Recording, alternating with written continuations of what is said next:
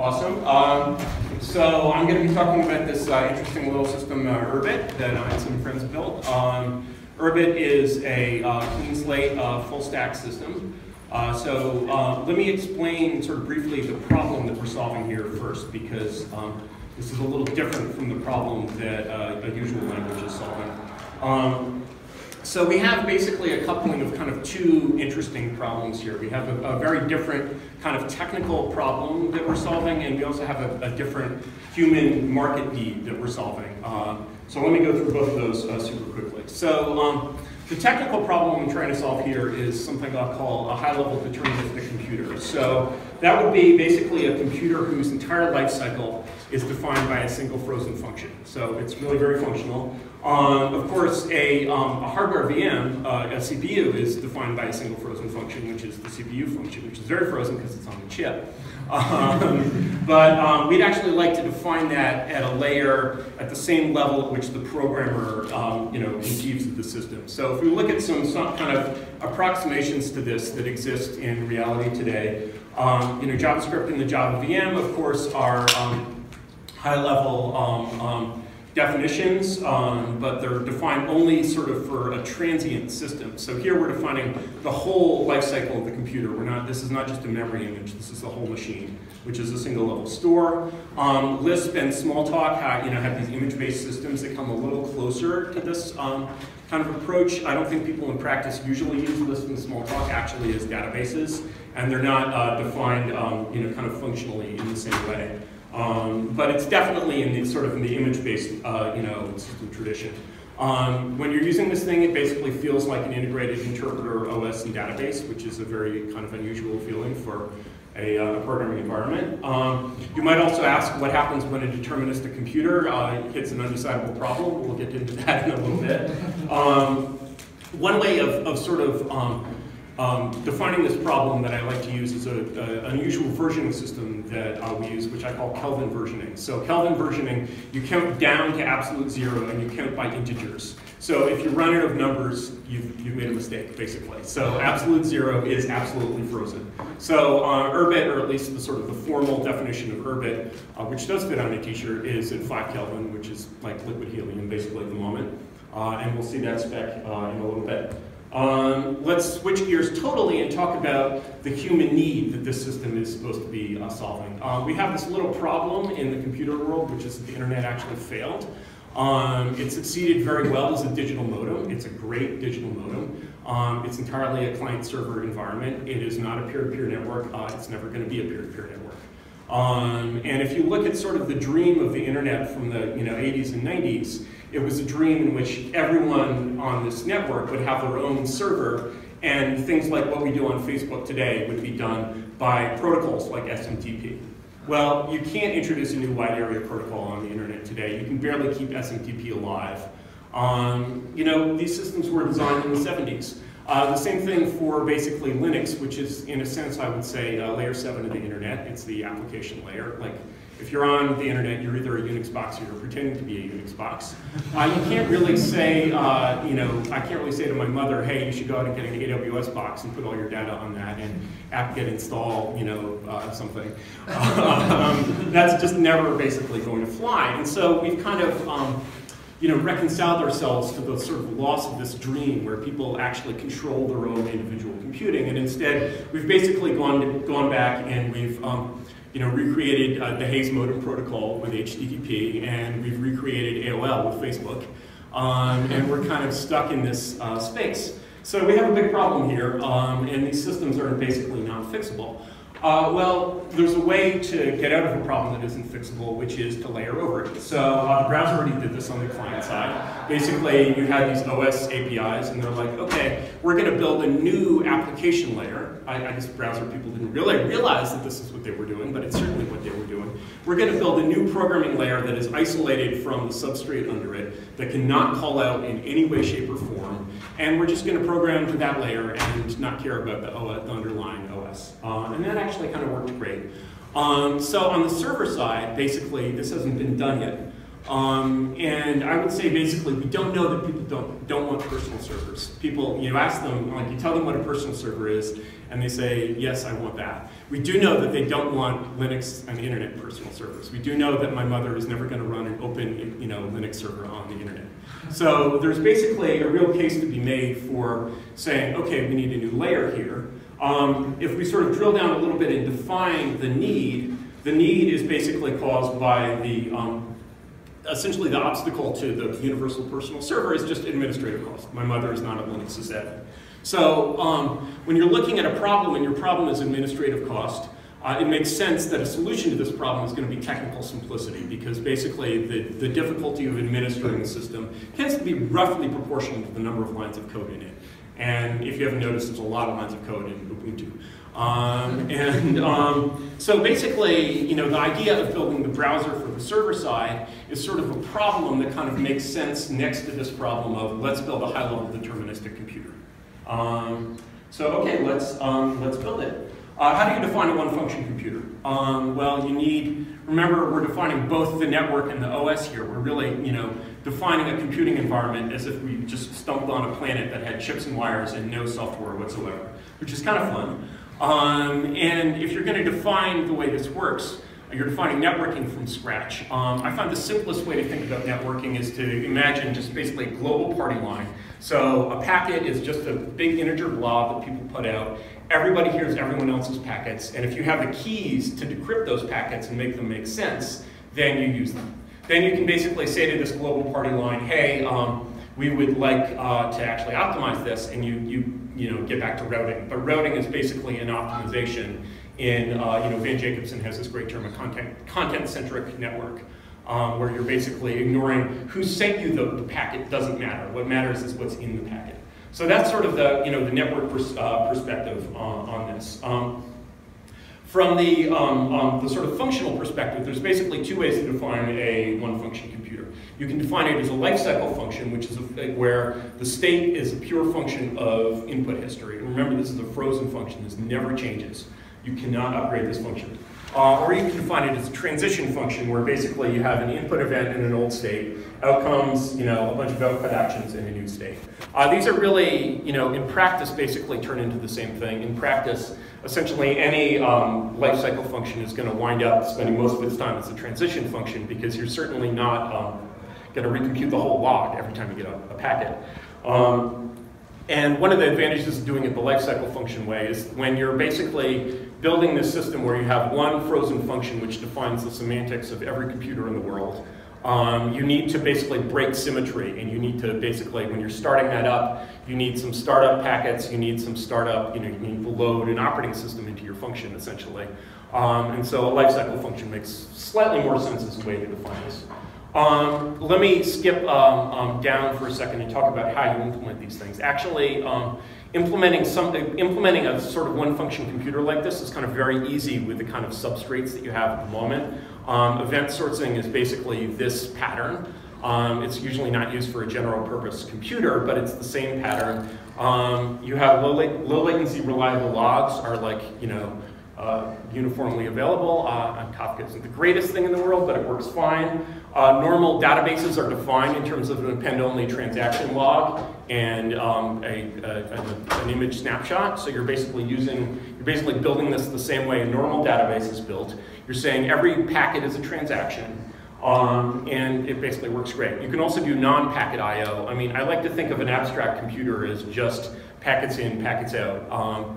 But as you'll see, we want to serve web pages and so forth. So basically, you can model even ordinary, like HTTP requests as, here's an event that's like, you got a request. Here's my action. Respond to this request.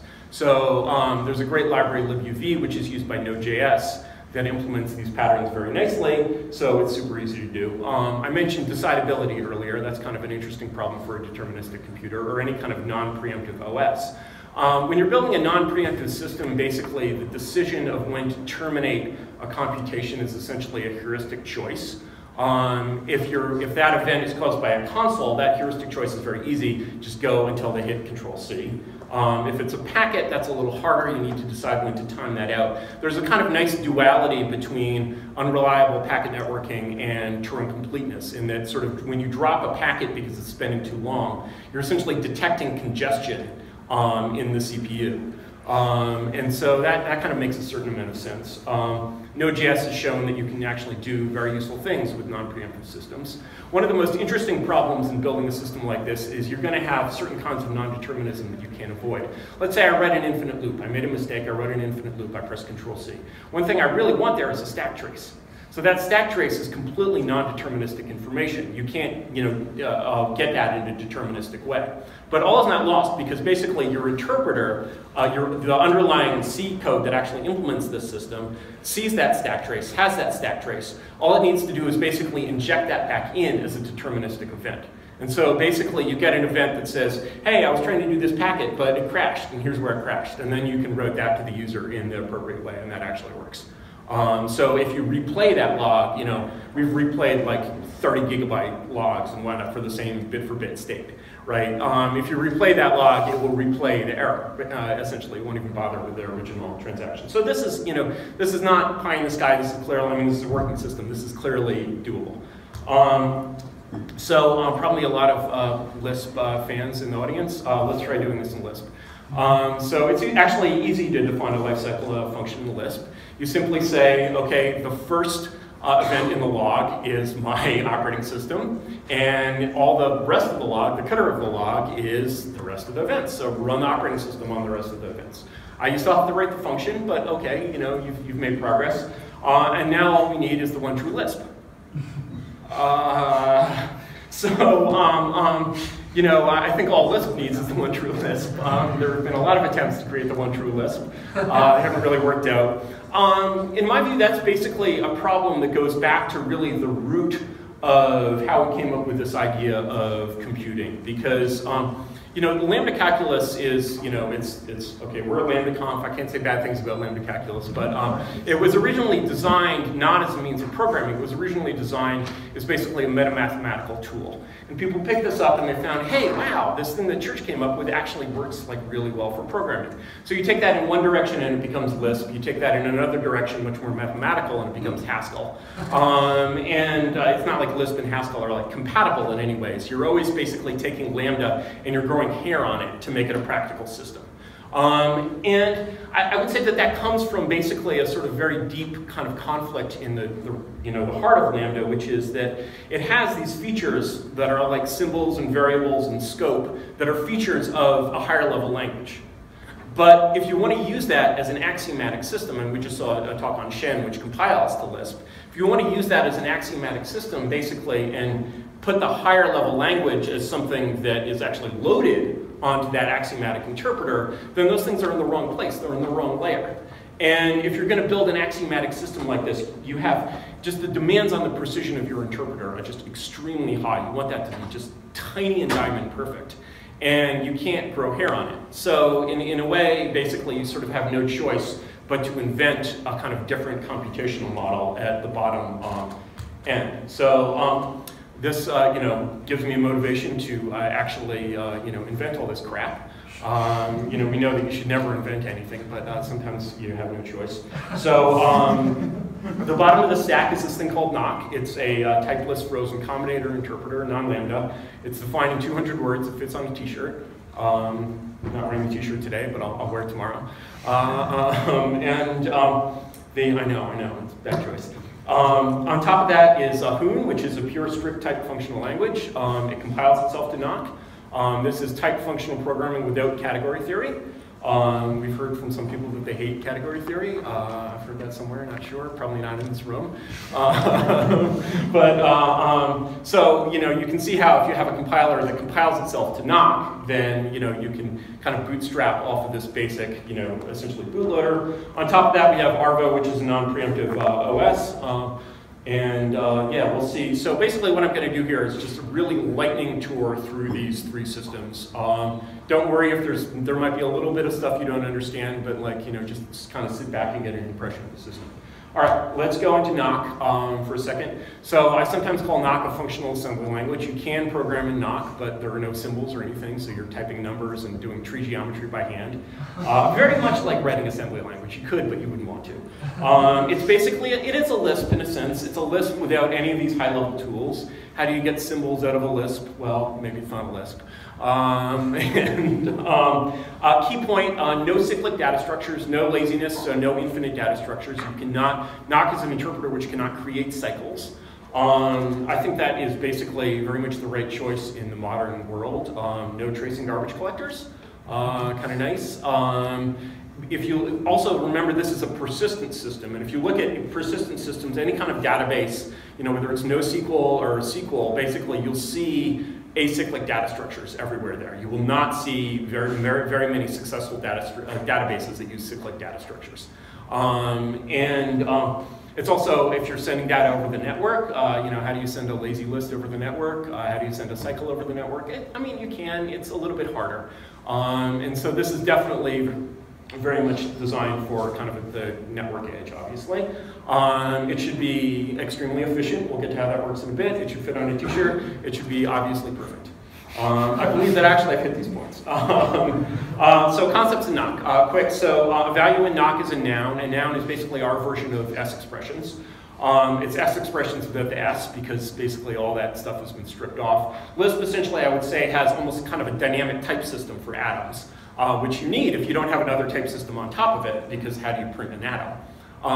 Well, if you have a type system, the type system will tell you how to print the atom. But if you don't have an so basically an atom is just an unsigned integer of any size. We use this, you know, an atom will be a number, it could be a string, it could be a network packet, it could be a giant file.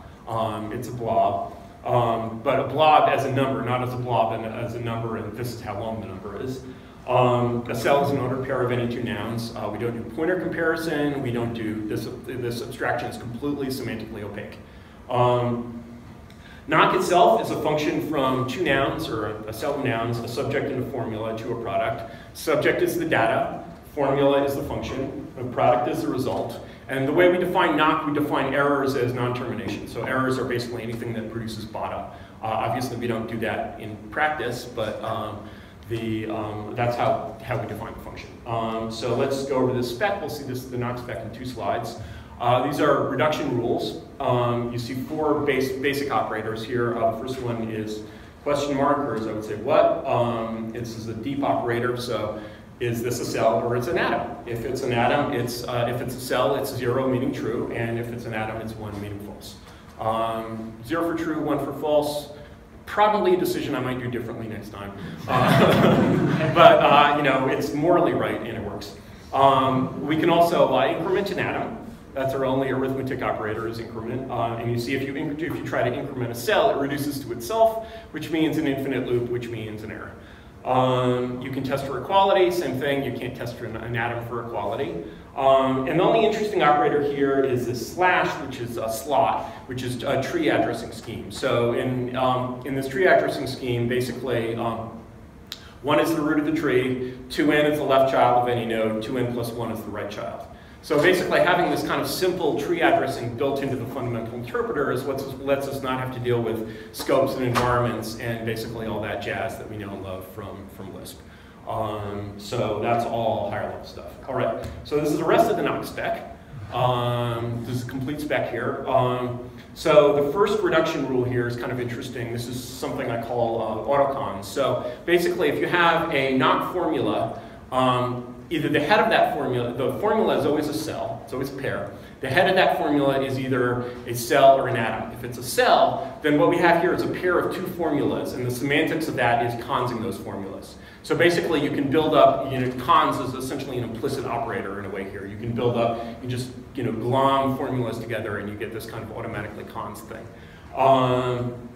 Otherwise, so if you see A here is always the subject, and then we're pattern matching in the formula. This, by the way, is not the syntax for anything. This is just pseudocode. Obviously, if you're writing axioms at a certain level, they're written in English. So if the first, if the head of the formula is a number, then if it's well formed. Otherwise, you see down at the bottom, anything that's not well-formed resolves to itself, again, an error. If it's well-formed, we have instruction 0, which is just the slot operator. So that lets us basically pick out a subtree of the subject. Then 1, constant. 2 is eval. So basically, B and C here are formulas against the current subject for a new subject and formula that we're going to evaluate. Again, pretty straightforward. 3, 4, and 5 are the deep, bump, and same operators that we've seen before. Depth test, increment, and equals. Those are actually all the operators that we need for Nock to be as expressive as it wants to be. So we could actually throw away 6 through 10 completely and have a much shorter, cleaner spec. There are simpler Turing-complete interpreters in this, certainly. So, this is intended to be a practical Turing-complete interpreter, and it is actually practical, believe it or not. And you probably don't believe it.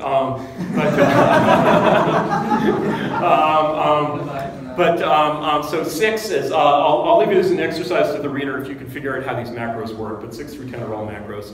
6 is if then else. 7 composes 2 formulas. 8 composes a formula with the cell of the product of the formula. It's basically declaring a variable. Essentially, you're putting a new value onto that subject and then using it for the next formula. 9 is essentially implementing what whom we'll use as a function call to be very simplified enormously. And 10 is a hint. So you see 2 10s there because you can have a dynamic hint or a static hint. What a hint is in this environment is an instruction that throws away data. So if you discard data, basically you're saying to the interpreter, do whatever you want with this data. Do something with it. So hints are anything like a debugging printf is a hint. You're like, yeah, I don't know that a debugging printf happened, but if you want to make it happen, make it happen. Memoization, there's a memoization hint. That's another good example. So the hint basically doesn't change the formal result of the computation, but it helps the interpreter do something interesting with it. So that's all of Nock. Now let's, here's a little example. So Nock, of course, the only integer operation is increment. So if you want to decrement, well, that's a little bit of a problem. You actually have to write some code. You're going to actually have to count up to n-1 to decrement. Not a big deal, very simple algorithm. So here we're jumping ahead, and on the right side of your screen, basically you're seeing some Hoon. Those are 2 basically kind of alternate syntaxes for Hoon. One of them is a keyword syntax, which you can probably read just by looking at it. The other one is a rune syntax, which you probably can't read, but that's what we actually use in practice. It's kind of training wheels, no training wheels. And on the left is the actual Nock formula that we generate from this. If I had a couple more hours, I would actually go through this formula, but as it is, it'll just have to serve as an example. All we're doing is we're basically saying, okay, we're going to call the subject A, because that's the number we're decrementing. We're going to add a counter, which is 0. We're going to loop, and we're going to count up to until the increment of B is A. If that is true, our product is B. Otherwise, we're going to loop again with B changed to the increment of B. Pretty straightforward decrement, not super hard. But that kind of brings up a problem that you might think of, which is event decrement. Well, if you actually if you try to boot Urbit with a completely naive interpreter, it will immediately start decrementing and keep decrementing until pretty much the end of time. So that's clearly basically a non-starter. There's a well-known solution to optimization problems of this kind. It's called the sufficiently smart interpreter. All your interpreter has to do is simply recognize that it needs to analyze the algorithm that it's interpreting, recognize that it's a decrement algorithm, and implement it efficiently accordingly. We also need to recognize add, multiply, and all other interesting functions. So if you know anything about compiler theory, you know that this is a very hard problem. Fortunately, there's a much easier problem which is related to it. We don't have to recognize every decrement. We just have to recognize the one that we actually call, which is the one in the standard library. Basically, the way we optimize in the system, and this should be sort of compared to, let's say you're building, you're using Java or using Python. What you do, you know, is you say, okay, I wrote some pure code, it's beautiful, it's fast, and oh, it's not fast enough. And I guess I need a native method. So then you call it to C, you rewrite your inner loop or whatever in C, you throw away the original pure code.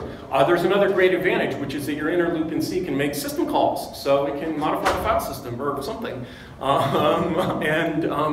You know, that is not necessarily a very functional way of proceeding. The way we optimize knock and hoon is a little different. So we basically say, when you write, say, decrement, you say, okay, I'm going to declare this in a namespace. I'm going to say to the interpreter, I believe this to be decrement.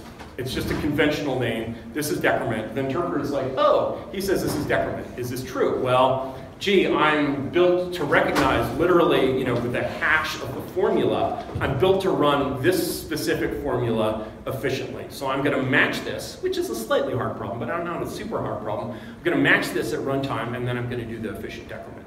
So the advantage of this approach, I mean, there's a number of advantages of this approach. First of all, you have both those routines, the fast decrement in C, which is totally an implementation detail, and the, you know, you're separating mechanism and policy there, essentially. So you have your fast decrement in C, and then your you know, essentially executable specification of decrement, and you're basically binding the two together. So obviously there's no, you know, you can test these against each other at runtime if you choose. There's certainly, you can sandbox your jet, so it, you know, has no reason to make system calls. You can also extend this up the stack, you know, quite a ways. So, you know, for example, you know, we have one of the, you know, we serve our own website using Urbit, one of the, you know, we serve it from Markdown. So we have a Markdown parser written in Hoon. Well, it's a decent Markdown parser. It's maybe not the world's fastest. Fortunately, Markdown is a standard for some values of the word standard. We basically jet that Markdown parser with an efficient common mark implementation in C. Or, you know, for another, you know, example is Google has this lovely library called TensorFlow. They recently announced that basically they built an ASIC for TensorFlow. I don't know how exactly the programmer talks to that ASIC, but I'm sure it's a mess. What you actually want to do is basically say, okay, I as a programmer am using TensorFlow of this version. I run I declare that this is TensorFlow of a certain version, and then my interpreter is like, aha, I have a chip that can speed up TensorFlow of this version. I'll just use that.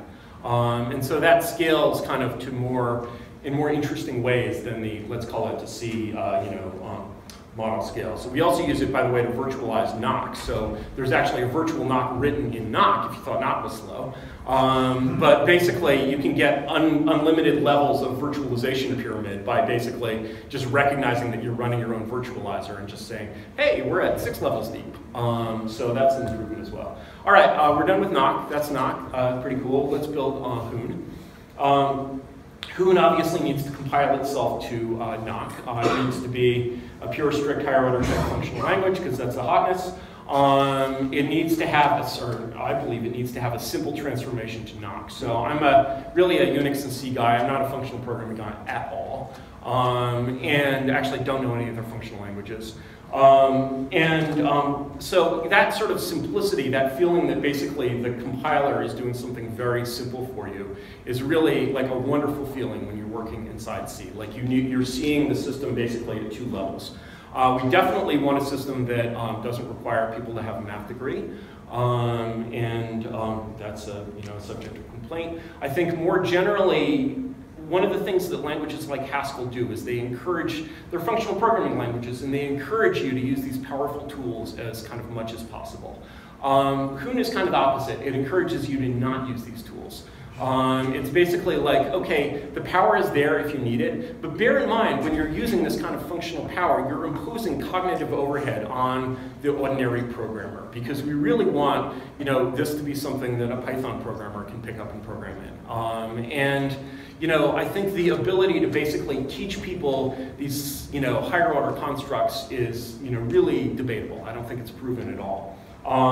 There's another thing that often happens both with macros and with kind of advanced functional languages where you get into this kind of DSL pattern where basically you're so higher order, you're so meta that, you know, every file is written in its own language. which basically gets you to write only code, and that's like a kind of serious downside of functional programming. And the thing is, Hoon is still basically almost as expressive as Haskell. It has the equivalent of type classes. It has genericity. It's like it's not Haskell. Haskell people will be a little disappointed in it, but it's definitely not Lisp. Okay, so let's go a little more into detail on Hoon. So basically, the back end of Hoon is extremely simple. So type inference and code generation together, 1,500 lines of code. Shouldn't be super hard to learn. So where basically Nock is doing subject and formula to product, of course in Hoon we have an actual expression that is written in for some values of the word user level code. The experience of programming without an environment or without a scope or without a heap or without this sort of extra piece of state where you just have the subject is just one noun and everything that you need is in the subject is sort of somewhat unique and different. You keep sort of reaching for that, oh, there must be something that has my variables, but no, there's really just one noun that you're defining a function against. So when we basically take a type system and layer it on top of Nock, we're basically computing a mapping from a type and an expression to a type and a formula. So we have input type or subject type and expression turns into product type and the Nock formula that computes that expression. So again, a very, very simple, straightforward kind of relationship to Nock here. The inference algorithm is extremely stupid. It infers only forward. It does not use unification at all. It can infer tail recursion, but not head recursion. So a general pattern is you need a few more sort of casts to help the type system out. It's still a strict type system. You need to help it a little bit. My view is that basically having a stupider inference algorithm is again a UI win for a language, because basically when you program in a language, you kind of need to follow what the compiler is doing. The more powerful the algorithm you're following, basically the harder it's going to be for people to follow. And so when I look at Haskell, I see basically kind of two kinds of Haskell users in a way. I see people who treat Haskell is a black box and are like, it's sort of the learn you a Haskell kind of way, and they're like, oh, I made it work, cool. And then there are the people that actually understand the math. And kind of both of those, kind of situations don't scale in a way. And so having a simpler system is definitely, I think, a win. So a little more about Hoon. This is brought us in for some criticism, but Hoon basically, since it sort of has its own way of doing things, we invent a lot of terms because basically the ordinary terms tend to be confusing. So, and we also have a four-letter name kind of convention going on. So an expression or an AST is a twig. A type is, well, there's actually three things that are basically correspond to a type. So a type is in sort of a set of nouns and a semantics ascribed to them is called a span. A type in terms of a constructor is called a mold. And then we also have basically at the kind of OS level, I don't think I'll get into that today, basically the equivalent of MIME types, which is something else also entirely. Looking at molds, basically Hoon is a pure prototype language. There's no syntax for defining a span. The only thing you can define are twigs. So when you want to define basically a span, a range, a type in the usual sense, a set of nouns that you're interested in, what you define is actually a normalizing function that takes an arbitrary noun and produces a noun of that type that you're interested in. What's kind of nice about that is that basically if this is the way you define types, anytime you define a type, you've defined a validator for untrusted network data. So we do a fair bit of validating untrusted network data in today's environment, so that's kind of a win. Basic concepts of the type system. This is almost a complete definition of the Hoon type system. It's missing a little bit of stuff. I'll see if I can fill that in, but we got to move pretty fast here.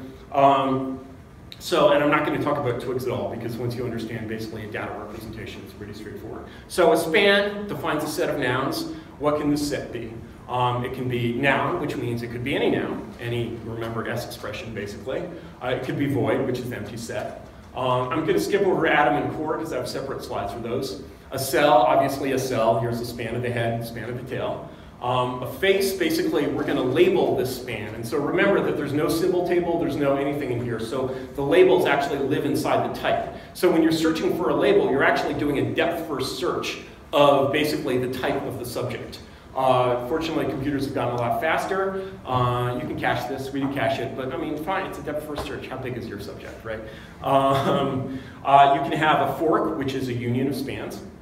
Pretty obvious. And the only really interesting one on this page is hold. So basically, one thing we never do in this system is we never calculate type signatures.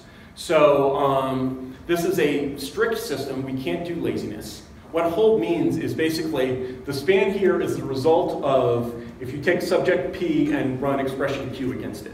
So this is very much manual laziness.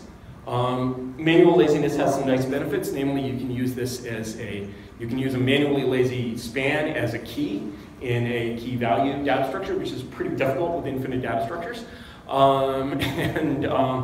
So that's basically, those are the simple ones. Let me get to the non-boring spans, atom and core. So atom is just an atom.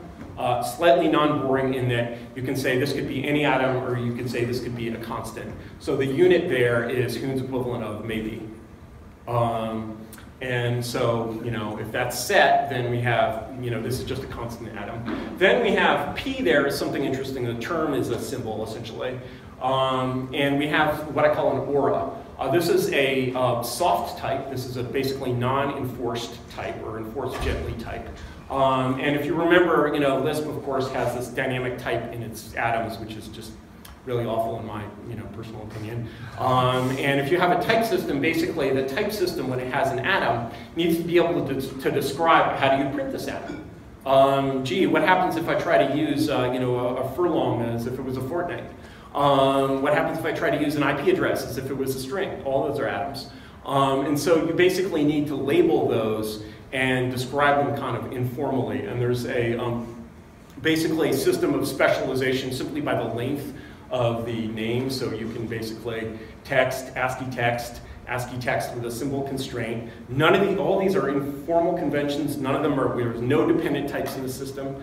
Sorry, yet another no dependent types. They're not enforced at all, except that basically, if you want to turn an IP address into a string, basically, and, you know, be so foolish, you have to manually tell it, you know, you have to cast up to just a raw atom and then down back to your string. So you have to work to basically screw up that way. That's an interesting design. You know, you don't usually see a soft type in a functional language. I think it's worked pretty well. It's not perfect. I think the most interesting span, and remember a span is describing a set of nouns. The most interesting one is core, which is essentially an object, or it's an object sort of in a very broad and general sense. It's actually the general case of objects and functions and a lot of other things which you don't really have a name for. A core is a cell. The head of the cell is a battery, which is either one formula or a tree of formulas. Remembering a formula is just a knock function. The tail is a payload, which is basically any noun.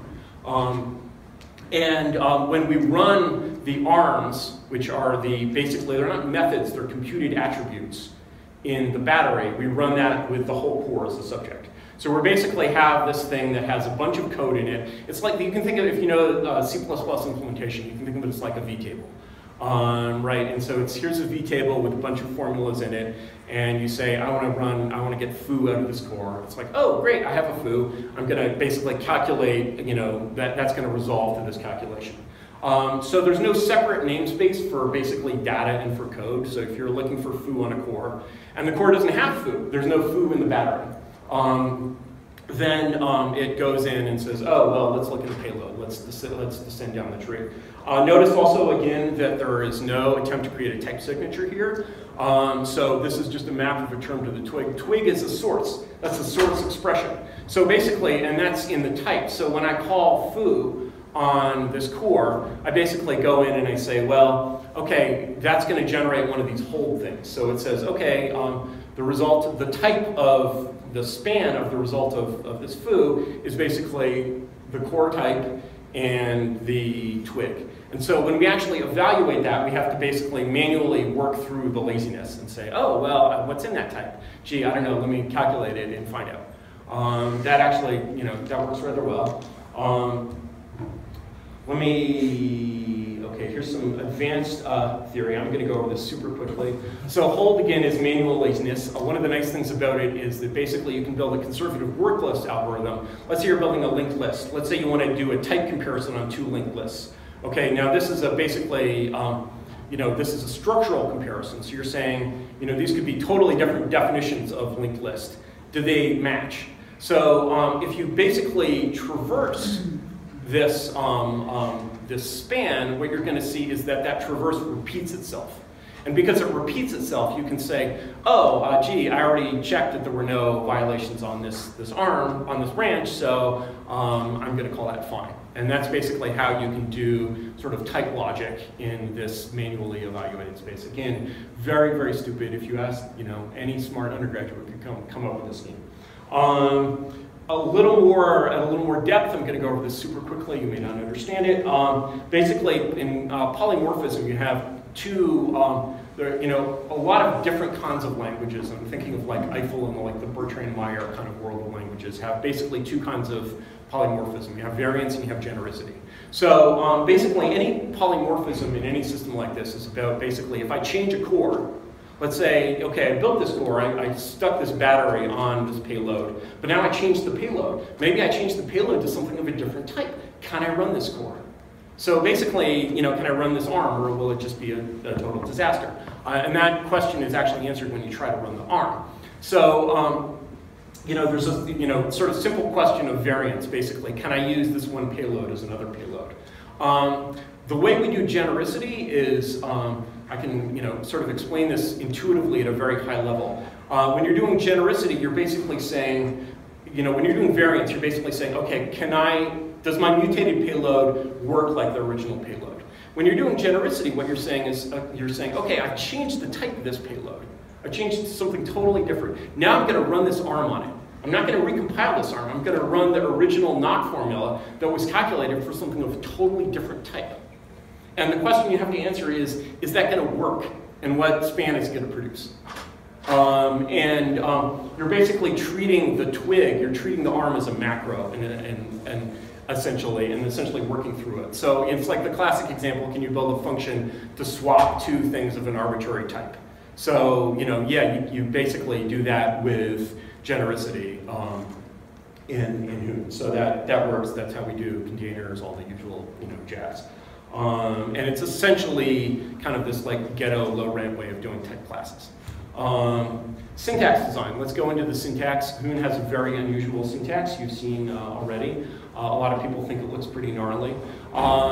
There is a reason for doing this gnarly thing. The reason is that basically there are kind of 3 problems that you see in a lot of functional languages that are syntactic problems. One problem is that basically expressions slope downward and to the right, and so they keep attacking your right margin if they get too complicated. In a procedural language, you've got this nice division between statements and expressions, and statements flow down and expressions flow across, and it gives you this kind of nice tree-shaped structure, which lets you work within an 80-column margin. In a functional language, you often don't have that, and so you get this, kind of slanty thing, which is uncomfortable to work with. Another problem in syntax that a lot of these languages have is they have this unpleasant choice between, am I going to have 17 parentheses in a row, or am I going to do significant white space? Both of those they work, they're just not super pretty. Another problem that I don't know if everyone has this problem, I certainly have this problem when I look at Lisps and a lot of similar things, is basically I can't distinguish special forms from symbols. I can't distinguish, is this part of the language, or is this something that somebody included from the library, or is it a macro? And basically making that, again, getting away from this sort of pervasive DSLization is definitely a goal of the system.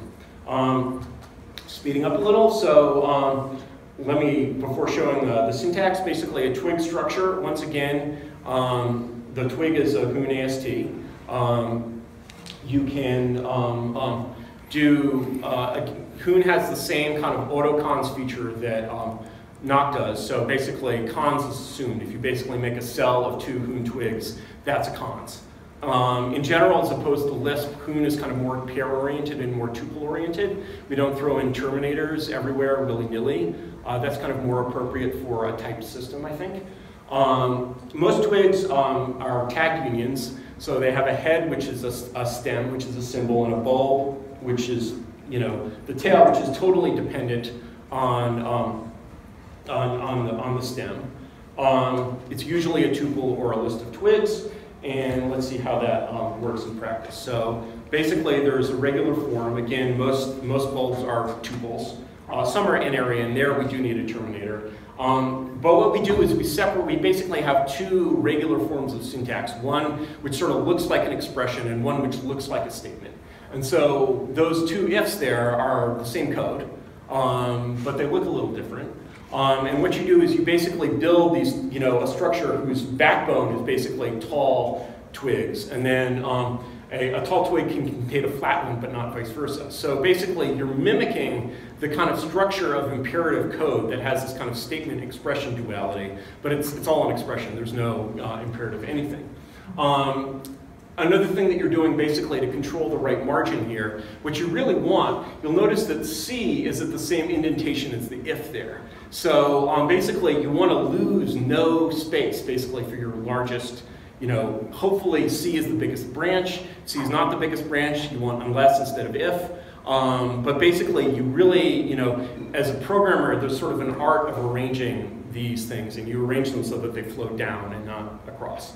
And it becomes very easy to read once you know it, like any language.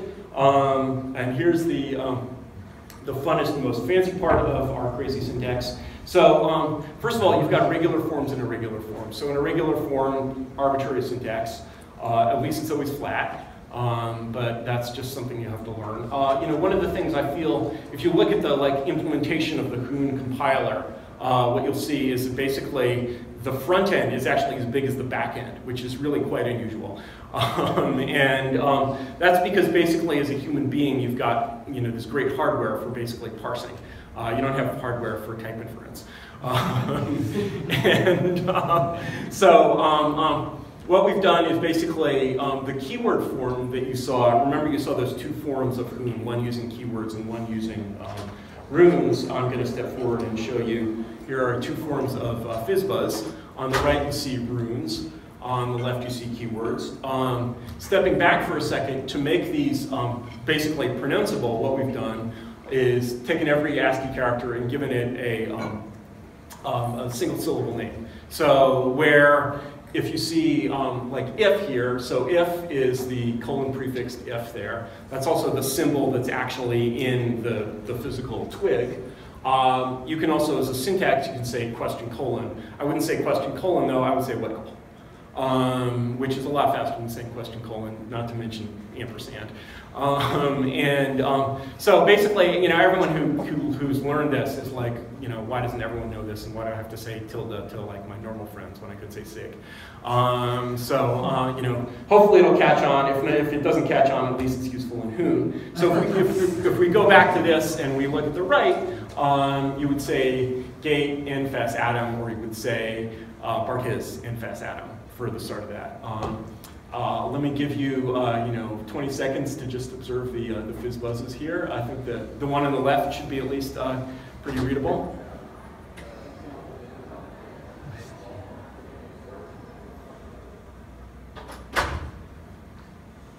Okay, so that's Hoon. Let's move up to Arvo. Now we're at the operating system level. The kernel of Arvo is a Hoon core.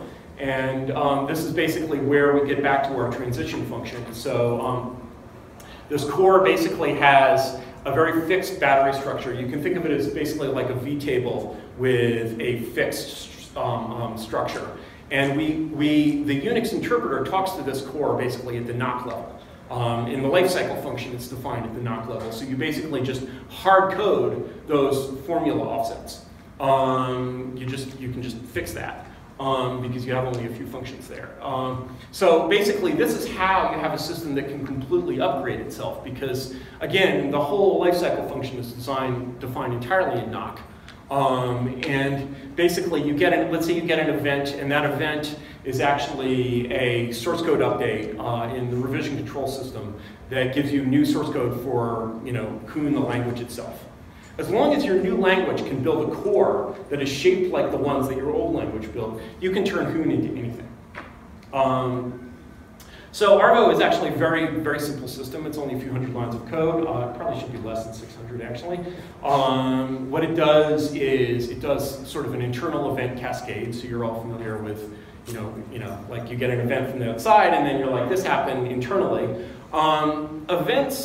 Event systems that are very complicated and deep like this one very quickly turn into spaghetti event logic.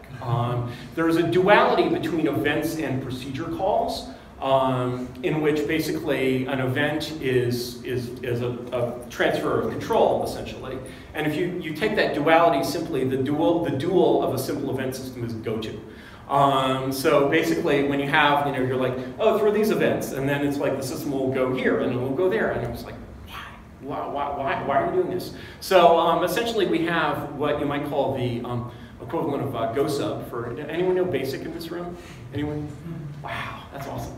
I don't feel so old now. You have essentially the equivalent of subroutines in an event kind of model, and you have basically this kind of causal model, which I don't want to get super into, but definitely if you're building JavaScript event frameworks, I think you could use something like this. It also has a global type referentially transparent namespace. So basically use any data in the world as if it was a type constant. That's kind of nice.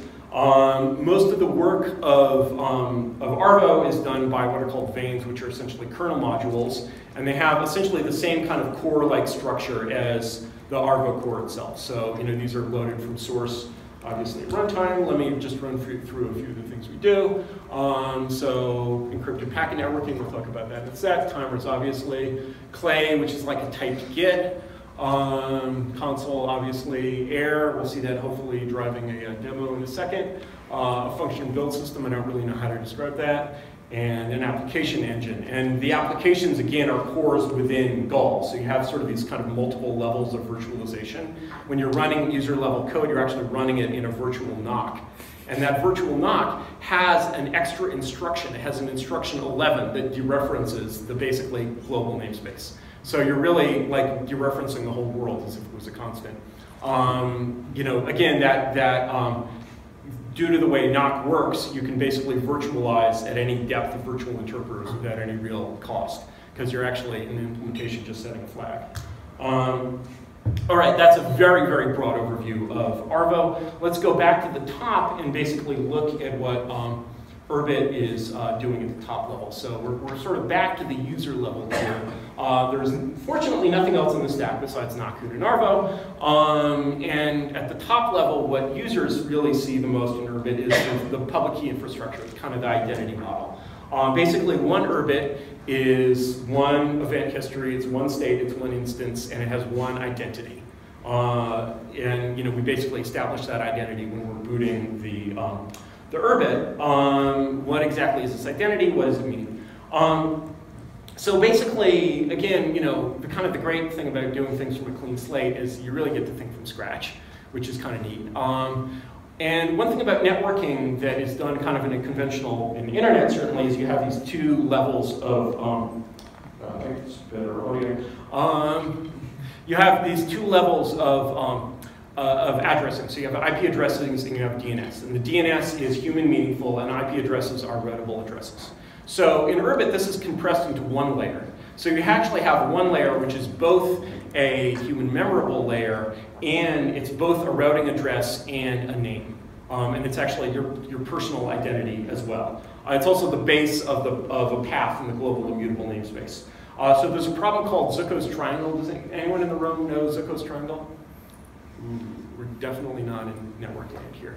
That's fine. Zucco's triangle basically says there are three things that you want out of an identity system.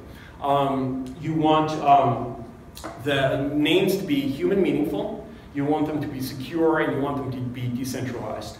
And you can get only two of those three things. So Facebook, secure, I hope. Human meaningful names, definitely. Decentralized, not at all. BitTorrent, decentralized, yes. Human meaningful names, no. And so there's basically a problem there that you know, as an OS guy, you know, what they teach us to do is find the trade-off and almost solve the problem. So the trade-off that we make here is basically, you know, the trivial solution for an identity system of this scale is basically to say your identity is the hash of your initial public key. Very easy. IPFS uses this. Very easy to do. How do you remember a 128-bit hash? You don't. And so what we're looking for is basically a way to make these names that are memorable but not meaningful. So first trick we do is we basically come up with a new way of representing numbers.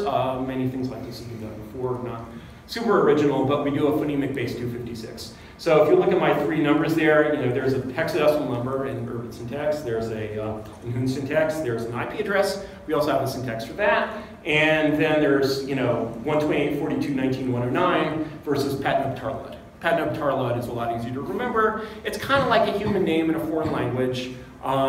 People actually bond with these names very easily and very quickly. I'm Tasfine Pardive. I think of myself. People say Tasfine. I turn around. Of course, that's a 32-bit number, which is a lot shorter than a 128-bit number. So how you get from 128 bits to 32 is tricky. So you can actually do the 128-bit hashable public key thing. That's called a comment. Anyone can create their own Urbit identity. That is a completely non-scarce resource. And it's also, there's just no way of making a 128-bit number you know, memorable. So what you notice is that basically the most valuable real estate in this is down at the bottom of this whole 128-bit space. And in fact, you can overlay, you know, a 128-bit hash will never be a 64-bit number, so you can overlay a completely different 64-bit identity scheme on the bottom of this. So your 64-bit scheme is distributed hierarchically. It's basically, it's cryptographic property a little bit like Bitcoin, but it doesn't use a blockchain. So the way it works is that a 64-bit chip is, the initial key is signed by its 32-bit parent, basically the half-width prefix. The 32-bit chip is signed by its 16-bit parent. The 16-bit chip, which is a star, is signed by its 8-bit parent, and the fingerprints of 8-bit galaxies are hard-coded in the kernel source. This is what we call pre-mined in the Bitcoin world. So, you know, basically, again, this is a PKI in which revocation and renewal are the same thing. So basically, when you want to change a key, whether that's because you want to, you know, give someone else this identity, or you just feel like your key might be a little bit compromised, you basically sign the new key with the old key. Unless you're a Moon, Moon should not be floating around unaccompanied. You sign your own updates. So basically, your parent, you know, signs the first key, but you sign the second. So you're genuinely independent here. The main sort of question in that is basically how these updates get distributed. Fortunately, there's a lot fewer of them than sort of the equivalent, which is like a Bitcoin spend. So it's, you know, there's a lot more room for basically just sort of handling it in a kind of less aggressive way than Bitcoin does. But it's the same basic principle. Your identity is definitely cryptographic property.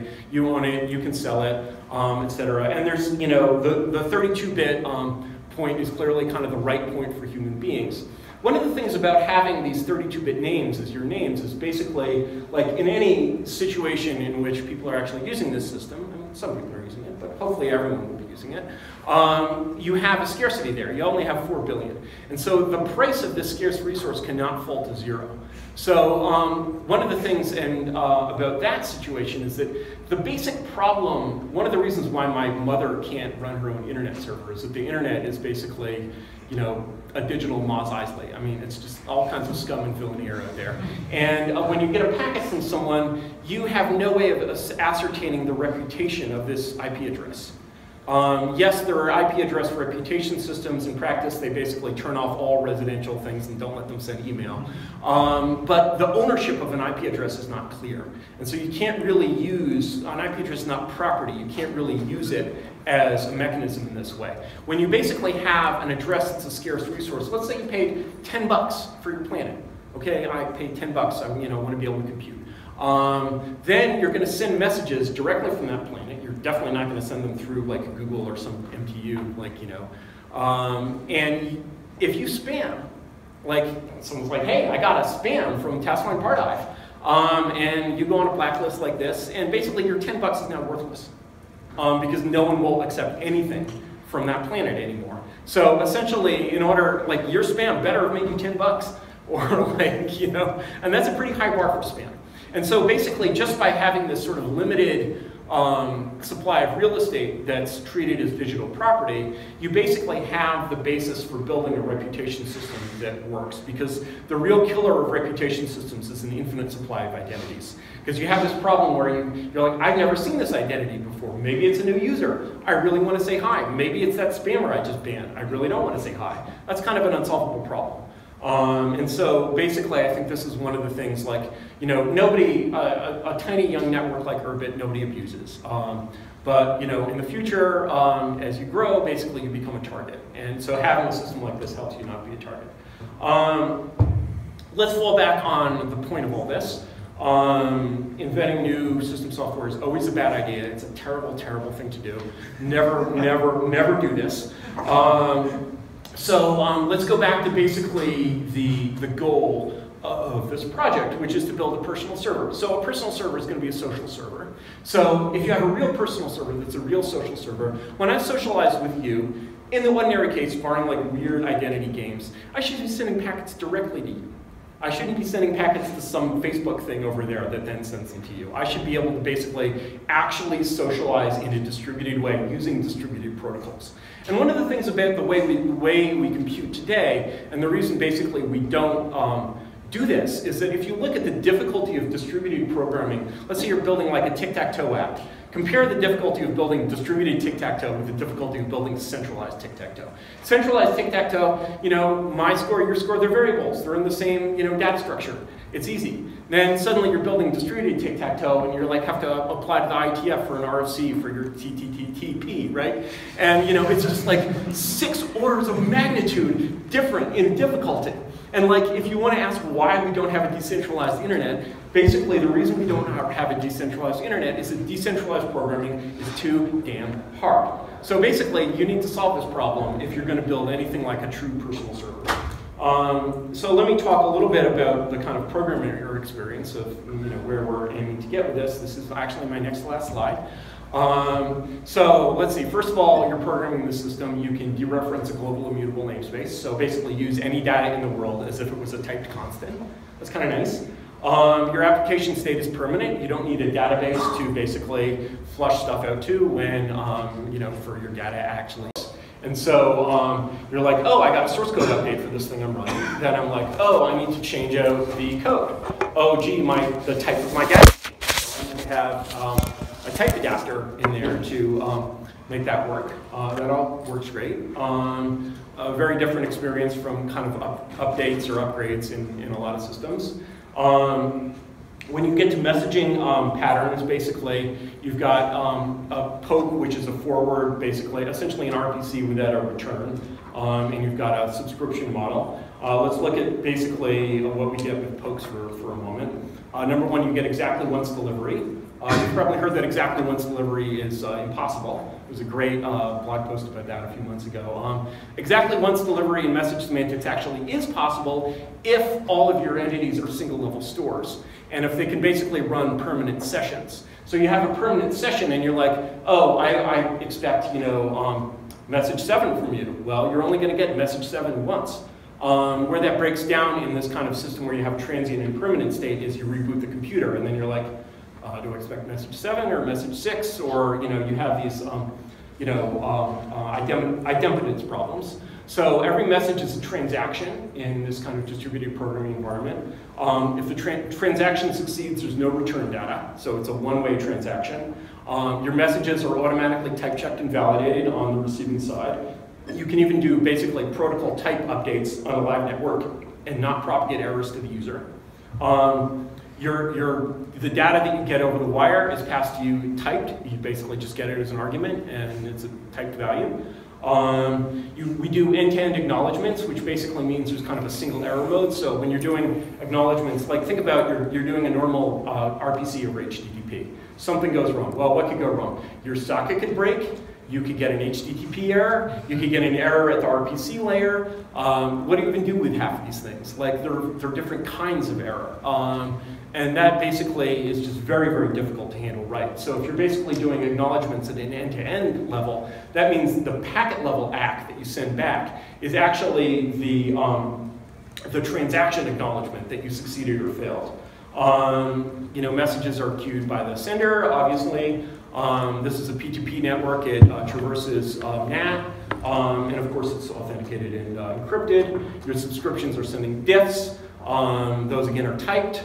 So this is a very different distributed programming experience than your sort of normal, you know, I'm writing this in Node experience. And our experience is basically you just do things and you pretty much just work. What is the status of the system? It's about 30,000 lines of Coon, including basic apps. It's totally open source. You can go to urbit.org, and which is served by Urbit, although we cache it. Yeah, I mean, it essentially works. You know, we run occasional global flag days, so you might not want to move your business onto this system. Yeah, I mean, we're, you know, this is, when you're creating a system like this involves a lot of rewriting stuff over and over again until it actually works right. We're basically getting to the end of that process, and we're kind of close to being ready to sell some address space to the public. Let me do a quick demo of this system to see if it's actually working. I'm actually doing this over my, so here is, you're in Urbit. Live. I guess we're live. That bounced off the server and came back. So that's basically a simple console talk app. Hello from a little bit slow on the typing there. Our console path is pretty complicated, and we could use some serious optimization. Let me see if I can bring up the web UI of talk. Yes, here is a web app. Let me get it full up. Looks like it needs a reload, which it actually should not. Hey, when that happens. But here, basically, you're seeing a web UI. Do you want to say something? Anyone want to say something? I'll just be hello from LambdaConf again.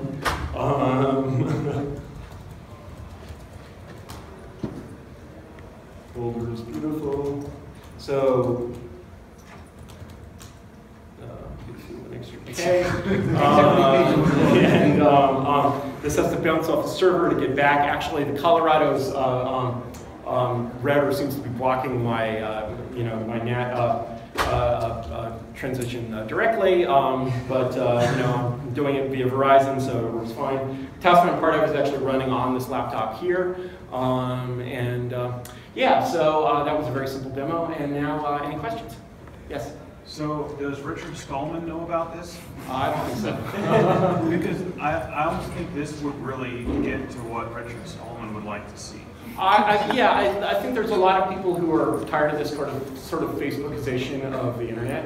And this is definitely also, I mean, yeah, is this a Lisp? Is this basically Emacs? At a certain level, it's basically Emacs. Yeah, you know, all right, we're at a 1 minute warning here. Time for maybe 1 or 2 more questions. Bueller? Yes. So I feel like maybe you were trying too hard to be confusing, where like you use the word twig, but like always refer to it as nasty. Like, is there a particular reason for like these 4-letter Scrabble ones? Yeah, I mean the reason is basically you're you want to use the word that the actual source code uses. Is the reason for that being the convention in the source code? Is that a good reason?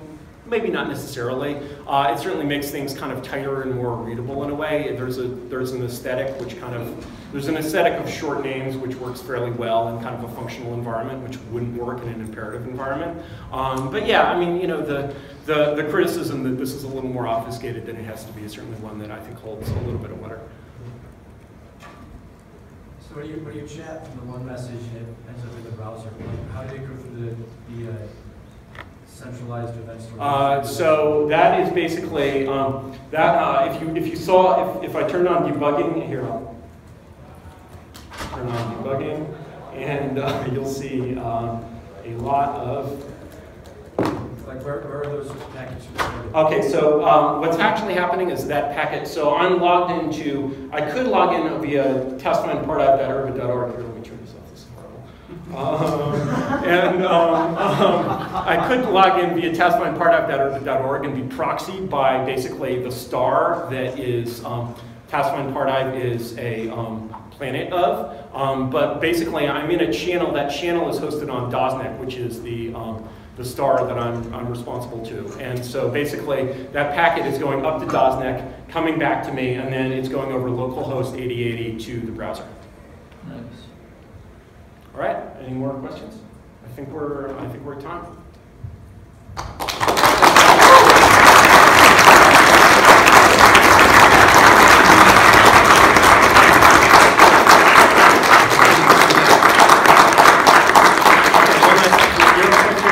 One last question?